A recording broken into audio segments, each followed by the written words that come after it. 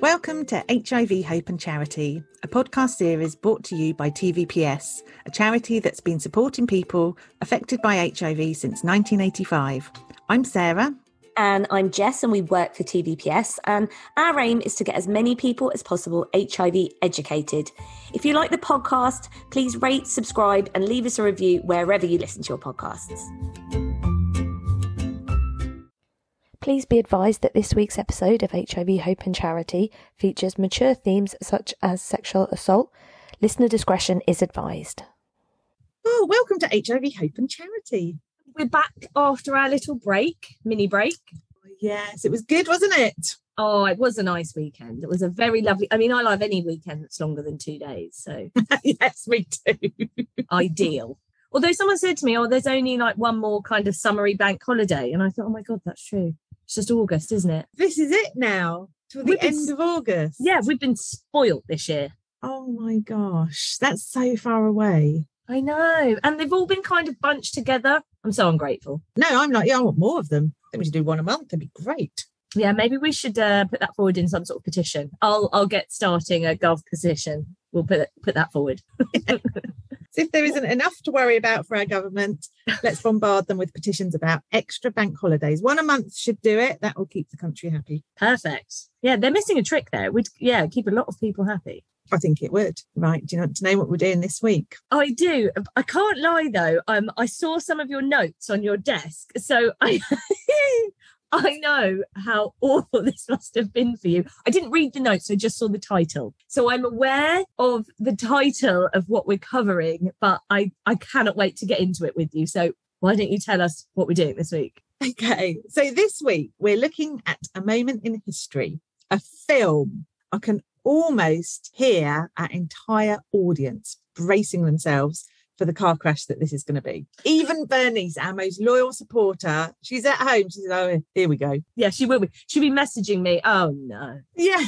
All the horrendousness of your podcast discussing films is by far the most horrific. But we're going to do it. We have to do it. We're going to look at a very iconic and hard-hitting film called Kids.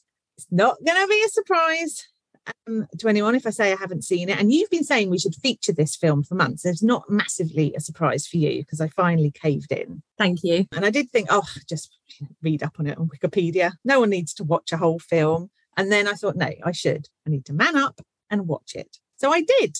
And it was the most horrific hour and a half of my life. I was so proud of you, though. Sarah, I didn't realise she was going to watch the whole thing. I thought you might just be watching clips. And she started emailing me just little bits like, oh, my goodness, this has happened. And I was just there going, it's going to get worse.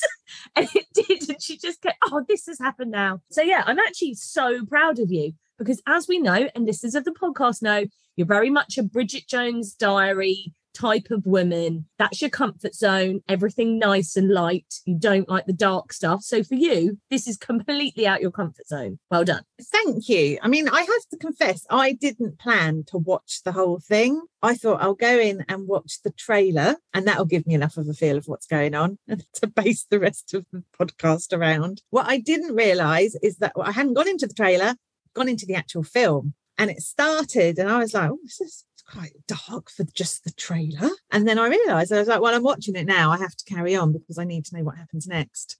You're an hour in going, this is the longest trailer I've ever watched. Yeah, it just kept focusing on the first kind of scene. And I was like, but there's nothing else going on. This is bizarre. Honestly, like I said, I'm going to say it again. I'm so proud of you because I'm just surprised you actually got through it. There are a lot of moments in it that I would have thought you might have gone, this, I cannot cope anymore, like enough. But you pushed on through, you got all the way to the end, didn't you? I did. Yes, I did. I watched the whole thing. So now I'm going to recap it in great detail so everyone can share with us. So if you want to watch the film, spoilers all over the place now. So probably best to watch it and then listen to what we've got to say. That's true. Spoiler alert. Okay, so this is a film that was released in 1995 and it's the story of young people in New York. I mean, that makes it sound really wholesome, doesn't it? Yes, it does. It's not as light as Sarah's making it seem. Totally wrong way to start, wasn't it? It's a lovely film about young people. No, it's very gritty. It's very raw. It's about young people having sex, taking drugs. I think it's a low budget, isn't it? Low budget independent film. They didn't use any big stars. They literally used people that were living that life. And some of them, they're really good actors and actresses. But that's what makes it so real. It's very explicit and there is a lot of swearing. I'm saying this for Bernice. She doesn't like a potty mouth. Oh, but you remember I'm her daughter. So yes. Unfortunately, she's forced to hear like sailor swearing a lot, as much as she grimaces. Sorry, Mum. But it is explicit. There is a lot of swearing. I've said, again, there's a lot of sex. That's clearly the bit that horrified me the most. And I have to be honest, actually, within the first minute of watching the start of the film, I really hated one of the main characters. Oh, yeah. I know who you're going to say.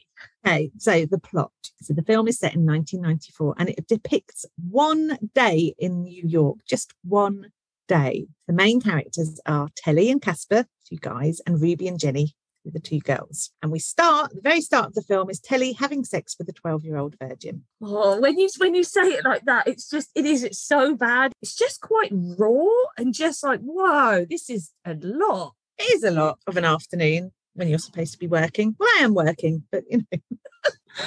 So, I mean, afterwards he meets up with his friend Casper and they do what all young people do. They talk about what's just happened. And Telly's aim, he says, is to keep having sex with girls that are virgins. He says, you know, I love them. Got no diseases. In shoplift some alcohol, they meet up with their friends and they boast about their sexual conquests. There's lots of general chat about unprotected sex. They're not bothered about catching sexually transmitted infections. They smoke weed and they're into skateboarding. So they're just hanging out watching skateboarding videos. I suppose they're skate boys, really, aren't they? Just all hanging out, just being guys. The girls, meanwhile, they're hanging out as well, but in a different part of the city. And they're also talking about sex. But their views differ from the boys. It's more meaningful. They're talking about who they lost their virginity to. Explicit because they're talking about boys coming too soon or taking forever or the taste of oral sex. But that really does kind of set the kind of scene for the film, really. If you're in any doubt, it is very much about sex. I mean, literally, there have only been a few scenes here and the entirety of the first, 10, 15 minutes is definitely just all about sex.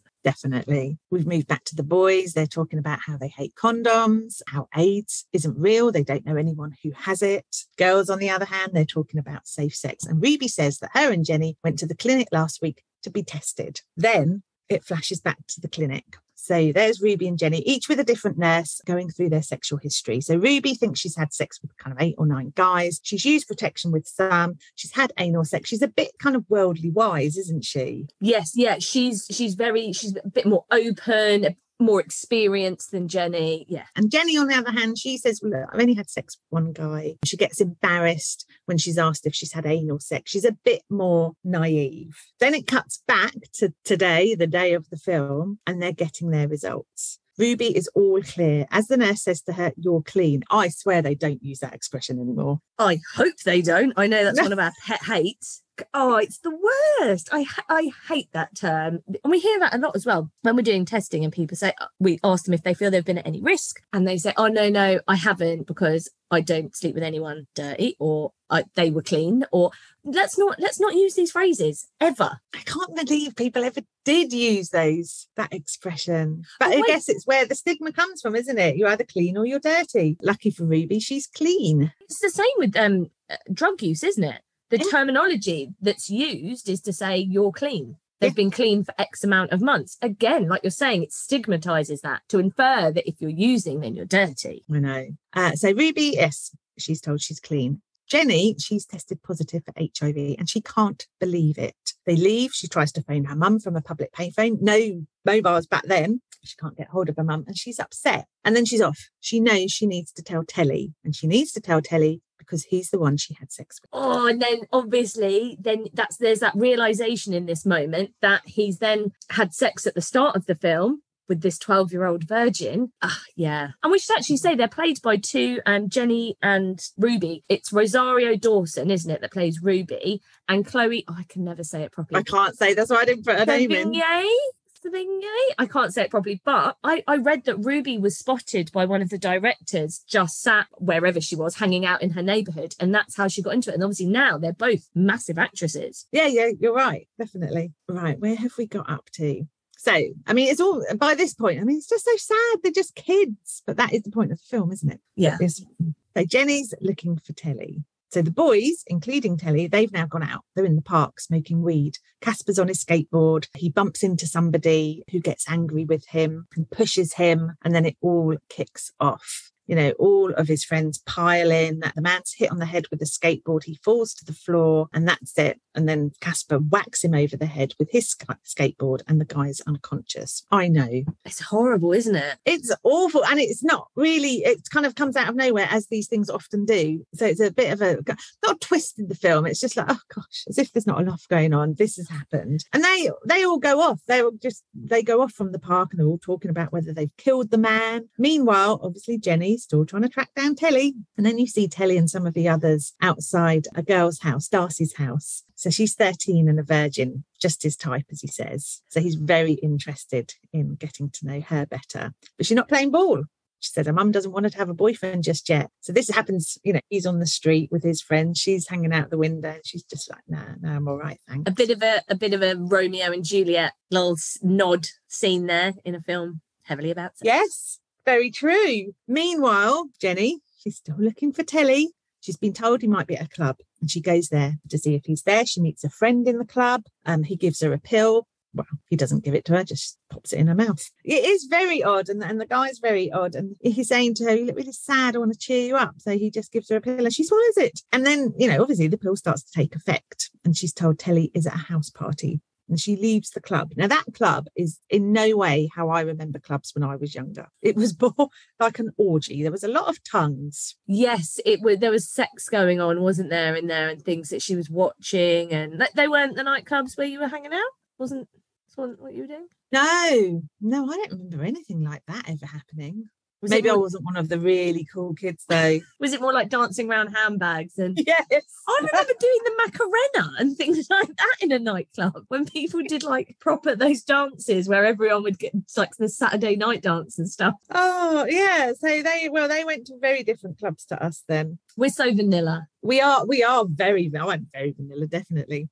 So right, Jenny's left the club and she arrives at the house party. She's feeling the effects of the pill as you would, but she's too late because she walks in on Telly having sex with Darcy. Oh, and yes, Darcy, the girl from earlier. Yeah, the one that turned him down. Well, she's relentless. And you just know it's going to be unprotected as well, because that's what he's talked about all the way through. Yeah, that's kind of one of the themes, isn't it? None of them have protected sex. They don't like it.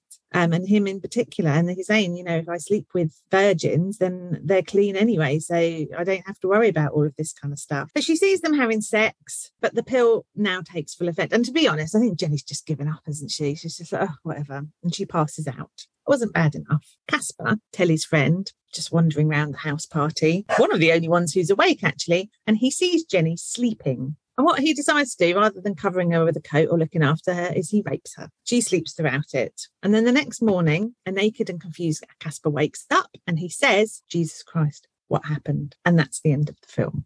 As if you felt it couldn't get dark enough as it keeps going. But obviously it is really important. I'm sure we're going to talk about that. But yes, it's not an easy watch. No, it's not. And we will talk about kind of some of the feedback around the film and even how it came about, because it isn't your usual, well, certainly not the usual type of film that I would watch, but so it does kind of have its place, doesn't it? I think it's important. Oh, definitely. Sarah actually, when she had finished it and after, because I didn't want to say something beginning, so I kept getting these email updates while she was watching it saying, oh, they've just beaten this man up in the park. That's when I'd messaged back saying, oh, it's going to get worse. And then you emailed again saying, Casper raped her. And then you actually wrote, why would you ever watch this? I think I watched it many, many years ago. And it is a great film for what they're trying to do. But like so many films that are impactful, it's sometimes not an easy watch. But yeah, it's just the way you're like, why would you watch this? You've chosen this, Jess. Yeah, why would anyone just watch this of a Saturday evening? Just as, you know, entertainment? I've got no idea.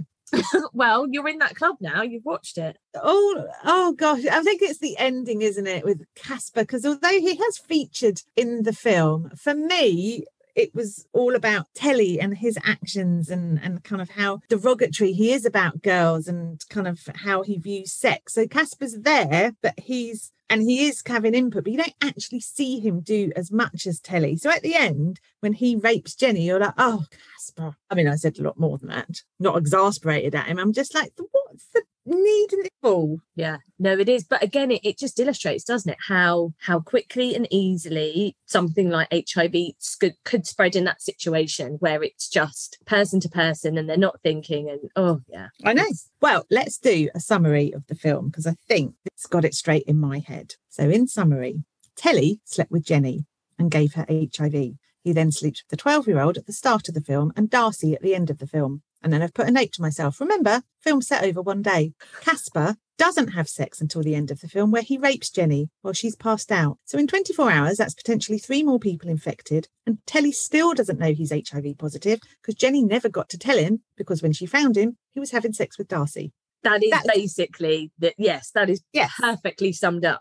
That's how I got it straight in my head because I was like, God, quite a lot's happened. And you keep thinking it's in a day. Oh, gosh. But I think that's the beauty of the film, that is what it is. I feel like it's quite realistic in that respect, that I believe that could have been a day in New York that happened to these kids. Yes, I do too. But I think it's quite hard as an adult, as a mum, to acknowledge that this might happen to my own children. It's like, no, but it could. You're right. That's what makes it kind of, well, it's just kids being kids, isn't it? But it's just so much darker, Jess, than when I was young. It is very dark. Do you know what I really, really love? I love that, obviously, when you're watching it, and say if you knew that the film was going to be around HIV, when you're watching it, of course, you naturally assume that it's going to be Jenny because she's being very open. She's had anal sex. She's had 9 partners. Jenny's saying, I've only slept with one person. I was a virgin beforehand. So I think they did that. It's such a clever decision to say, actually, no, it can be the first time you have sex. It can be the only time you have sex. It's not about this person slept with 9 people and this person slept with 1. It's just, if you have slept with someone positive, that's, it could have been a different message if they had made Ruby the person that was positive. Yes, it could have been. Yeah, no, you are right. And the more you think about it and the intricacies of it, the more you realise they were clever. Definitely. So do you want to know how the film came about? I really do. Do you know, I'm not going to lie. I know Sarah said at the beginning, I've been kind of on her to cover this. And that's exactly why. Because this is what I knew you'd tell me. Because I've always thought, like you, when I watched it, it's really hard hitting. It's a great film. But why? How did this happen? Why did they make it? Okay. Well, the director's called Larry Clark. And he literally got chatting to the screenwriter in a park. Does everyone in New York just hang out in parks all summer? Is this how they work? Yeah, let us know. If you're in New York, is that what happens? Because it sounds great. It sounds like it happened here. And as we said, all the young people used in the film, they were basically just picked off the street. I think very few of them, a couple of them had previous acting experience, but quite a few of them didn't. So the screenwriter, he is called Harmony Korine, and he wrote the film in a week. He grew up in that environment. And Larry wanted the film to feel like the viewer was eavesdropping on the kid's life. Definitely feels like that. And he also wanted to portray a world that adults didn't know about. Ticked a box there as well. And Harmony knew what he was writing about. He'd seen most of what had happened in his own life, with the exception of someone getting HIV. But Larry said he needed that in there to hinge the film around. Otherwise, it's just a documentary. Yeah, that's true, isn't it? Otherwise, you're just watching those lives. There needs to be that element in it. Yeah, I do see why he's done that. There has to be a point to it, really, doesn't there? Otherwise, it is just a day in the life of these young people. Yeah. So Larry says, when it premiered at Sundance in 1996, a lot of adults thought it was some crazy old man's fantasy. But all the kids said, this is the way it is. There had never been a film made like it. I didn't think, personally, it was that shocking. I just don't think people were ready for the truth. I think he's very right there. He thinks the film holds up well over time because I was just documenting life. I think it does, definitely. I would urge anyone to go and watch it because I think it does. It still stands the test of time. Like we said, brace yourself. It's coarse. It is. What a ridiculous point of view, saying it's some sort of weird fantasy. I know. But if you look at the impact it had on the public, so did it change the way young people thought about sex? And in all honesty, I would say not really. A lot of adults weren't convinced that this film was true to life. And that's the issue, isn't it? There's a gulf between what adults think is happening and what is actually happening in reality. So this kind of theme with him, where it's like, oh, it's just your weird fantasy that's being played out in a film, is their way of not taking this seriously. And obviously that affects whether it has an impact on sexual health messages and HIV awareness. That's so true. That's so true.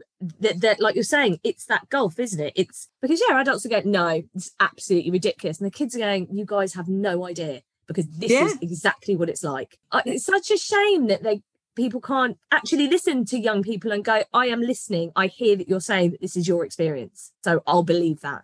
And the young people, they already knew all this stuff was going on. This is no surprise to them, this film. It's like, yeah, this stuff happens. So I don't think it got people talking about HIV in the way that we might hope. I think in some respects, HIV just gets lost, doesn't it? The HIV is the thing that hinges the whole story together. But because there are so many other dark things happening, I think it almost becomes an aside, doesn't it? You're so horrified by Telly and Casper and their attitudes towards sleeping with women that I do think, you almost forget that Jenny, she's so lovely and so kind of meek, isn't she, and quiet and nice. You just almost forget that actually this is what we should be focusing on. This has changed her life. Yeah, no, I agree. There are just so many different layers and issues within the film. There are indeed. Now, it was championed by some critics. So we have one from the Chicago Sun-Times who gave the film 3.5 stars out of 4. And he said, kids is the kind of movie that needs to be talked about afterwards. Doesn't tell us what it means. It's got messages involving safe sex. Safe sex is not going to civilise these kids, make them into curious, capable citizens. What you realise, thinking about Telly, is that the life he's been given has given him nothing that interests him, except for sex, drugs and skateboards. His life is a kind of hell, briefly interrupted by orgasms. I quite like that. What a sentence. But that's true, isn't it? Because at the end, isn't there a voiceover from Telly where he's basically saying, I love sex? Like, I have kind of nothing without sex. Not that he's saying that in a sad way. He's just saying, that's like, I basically don't want to live if I can't have sex. That's everything to me. But exactly, why is that the case? Why is there nothing else in his life? So he's so right.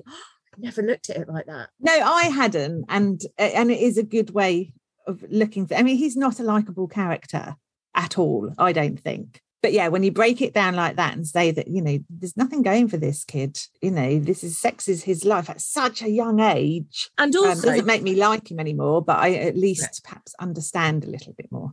And perhaps it's that whole thing as well. You're almost achieving something. This is going to sound awful, but you watch him sweet talk these young girls and convince them into having sex, that it's all going to be fine, and then off he goes. So again, it's almost like an achievement in itself, isn't it? Which, not a good one, that's not what I'm saying, but something else feeding into what's making him feel good is this ability to be able to talk these women into bed.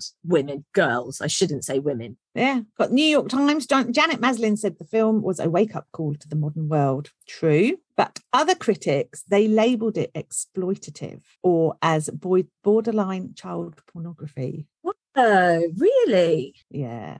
Yes, definitely. So it's a very mixed camp. Was it because of, like we were just saying, because of the ages, like a lot of the girls he was trying to sleep with were very young? Yeah, so as they're saying to him, this is your weird, dirty old fantasy, to Larry, the director, there are people saying it's literally, this is just child pornography. It shouldn't be on air. There'll be people getting off to this. People are crazy, though, because I'm sure, we talked about the fact that we're older a lot, but even when we were young, I'm sure you knew lots of people that lost their virginity when they were young. I remember one guy in our year who was like 11. That's crazy, and he came in and said that. And you believe there were young girls having sex, there were young boys having sex. Again, that it's not even unique to New York at this time. That's what happens. Difficult, though, isn't it? If a film like this doesn't change people's perceptions, and people weren't, they were in denial saying, well, this is not happening.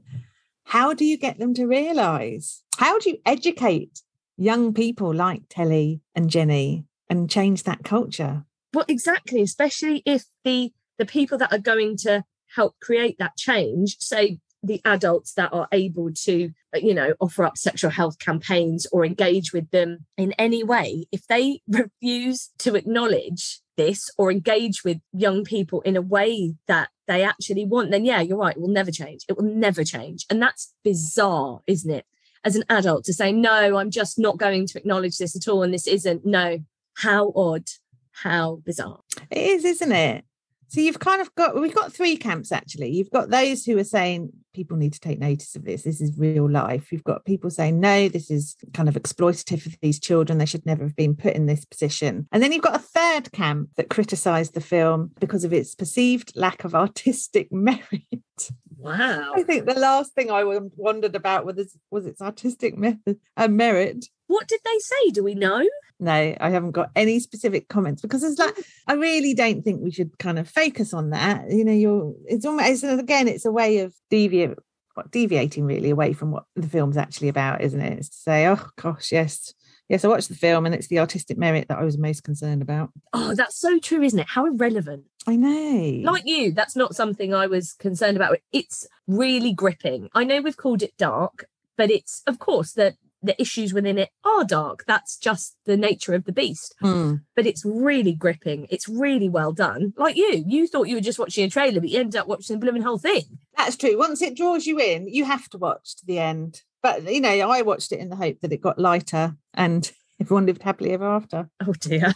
There was one person whose quote I wanted to read out. So she's a feminist scholar, or she was a feminist scholar, called Bell Hooks. And she was quite well known. And she spoke extensively about the film. And one of her quotes is, "Kids fascinated me," this is quite wordy, by the way, "as a film precisely because when you heard about it, it seemed like the perfect embodiment of the kind of postmodern notions of journeying and dislocation and fragmentation.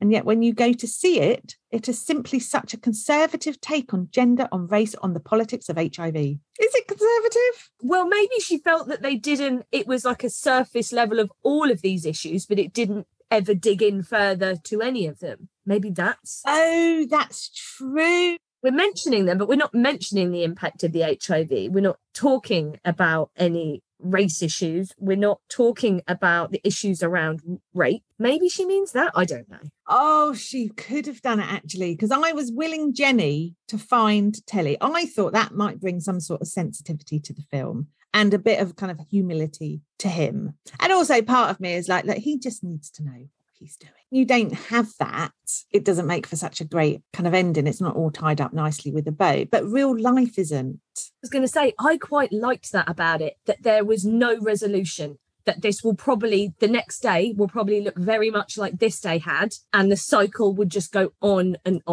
perhaps it'll be in some other kids' lives, but this will just, there won't be those resolutions. Will Jenny know that Casper raped? Do you know what will happen? Would Casper do that again? Yeah, I kind of liked that because I thought it would be, to me, it would be unrealistic if it was all tied up in a bow. I know you love things to be like, perfect, here we go. But I really liked that it was like, no, they're waking up to another really, I was going to swear I won't, a really effed up day again, because this is their lives. Oh, I wish they'd done a follow-up. Well, would I want a follow-up though? I didn't like Telly anyway.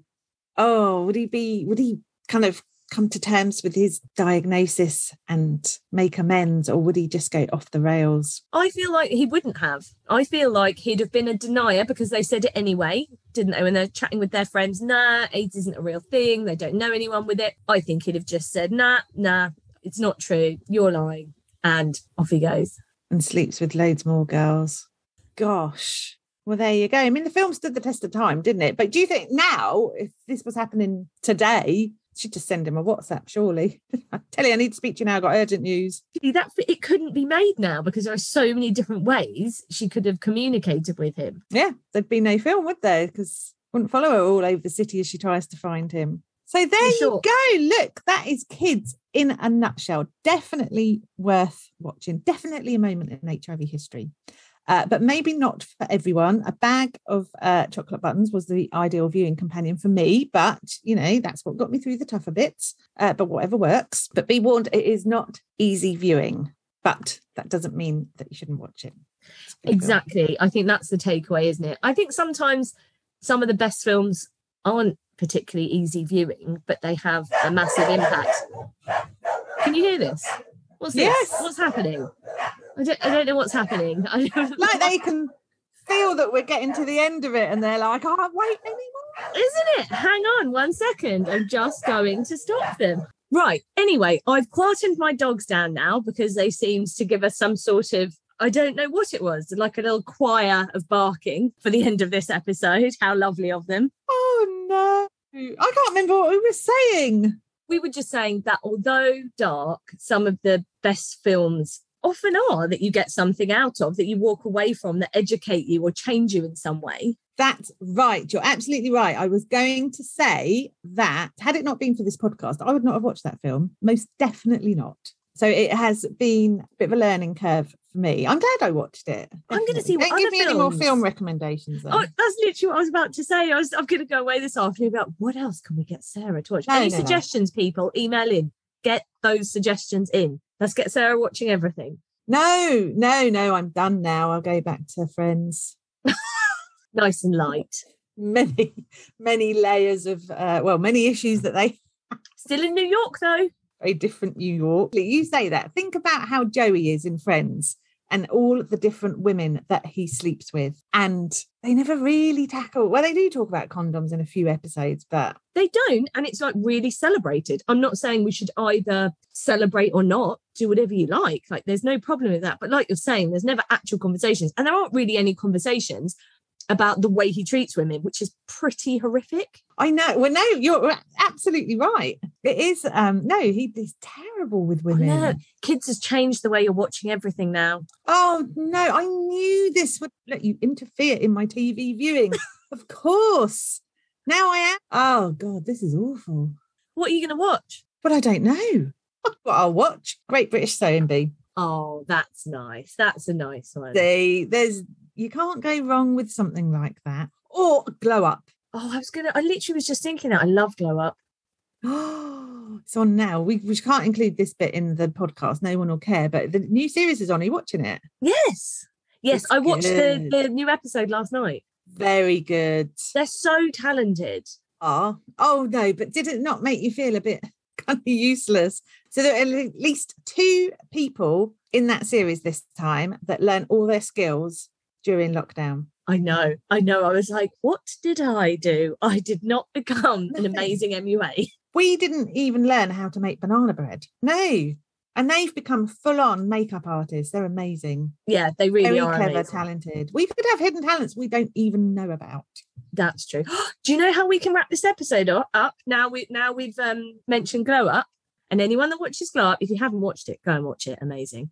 I'm just going to finish it by saying, ding dong. Did you like that? That's it. We're done. Excellent. You're all welcome. Thank you for listening to HIV Hope and Charity. If you'd like to know more about the work that we do, visit tvps.org.uk. And please like, subscribe and rate the podcast if you enjoyed it.